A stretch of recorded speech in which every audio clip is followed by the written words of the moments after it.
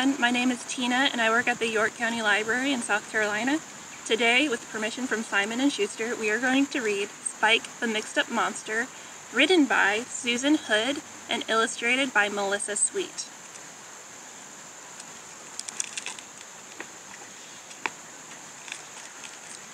Spike was a monster, or so he thought.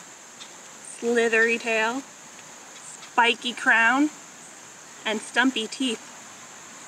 See, I'm a monster, all right. Spike spent hours practicing his monster moves. He'd swoosh that tail, shake those spikes, and bare those teeth. He'd splish, splash, splatter, and splutter. There was just one little problem.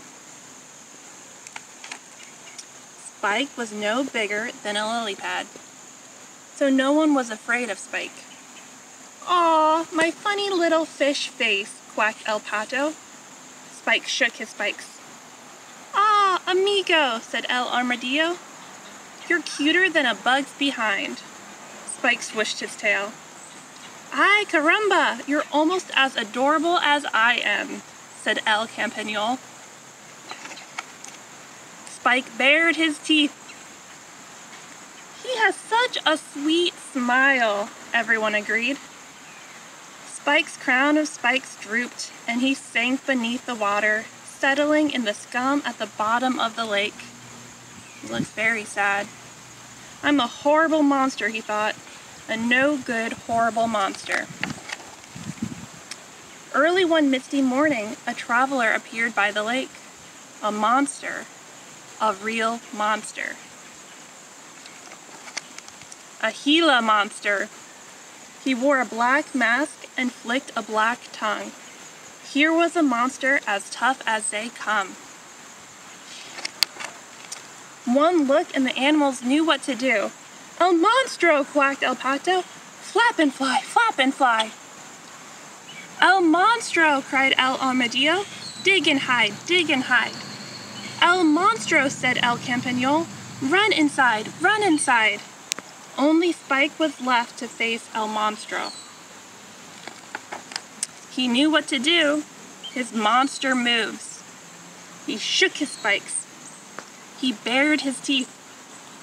And he swooshed his tail. He splished, splashed, splattered, and spluttered. El Monstro did not make a move.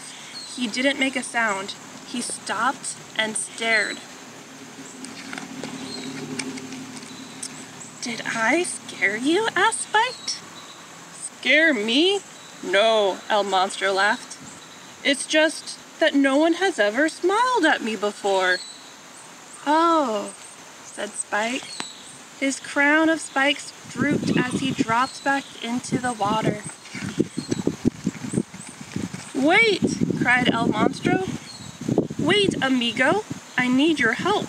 I was headed for my cousin's fiesta, but I took a siesta. Now I am lost. Everyone runs away from me, so I have no one to ask for help." "Well, I can help you," said Spike, and he flashed his fellow monster a big friendly monster grin as he pointed out the correct path. "Gracias, amigo," said El Monstro, returning Spike's smile. "Amigo?" said Spike. "De nada, mi amigo. Adios." "Adios, amigo," said El Monstro. "See you next time." And he was on his way. Slowly, carefully, El Pato, El Armadillo, and El Campanule crept out of their hiding places. "You saved us!" quacked El Pato. "How did you do it?" asked El Armadillo. "How did you tame the monster?" asked El Campanule. Spike just smiled. The end. The picture book I just read is a work of fiction. It tells a creative, imaginative story about Spike wanting to be a scary, frightening monster. Spike is not actually a monster. He is a real animal called the axolotl. Although the axolotl is colloquially known as the Mexican walking fish, it is not a fish. It is an amphibian in the salamander family. It has external gills, a wide head, and no eyelids. Perhaps the most interesting part of the axolotl is its ability to regenerate. For example, if an axolotl loses a limb or its tail, it can grow a new one over a period of time. If you would like to read more books featuring the axolotl, contact your local public library. At my library, we have both fiction and non-fiction books featuring the axolotl. For example, in this fiction book, Dewdrop is a gentle axolotl who enjoys naps, worm pie, and cheerleading. If you would like to learn more about how the axolotl lives, this would be an excellent choice. This book is packed full of interesting facts and photographs of the axolotl. Thank you so much for watching today. I hope you enjoyed that story, and I hope you have a wonderful day.